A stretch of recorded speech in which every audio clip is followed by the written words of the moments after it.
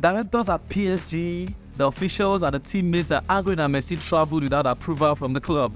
And the information right now is that Lionel Messi is most likely to leave PSG this summer, after the club decided to suspend him for 2 weeks with immediate effect because he traveled to Saudi Arabia without permission. According to a French newspaper, a contract extension is most likely not possible and Messi's current deal runs out at the end of this season. He has been linked with a return to Barcelona and a few MLS clubs. Messi said that he asked PSG for permission because he had already postponed a scheduled trip to Saudi Arabia twice, so he needed to show up.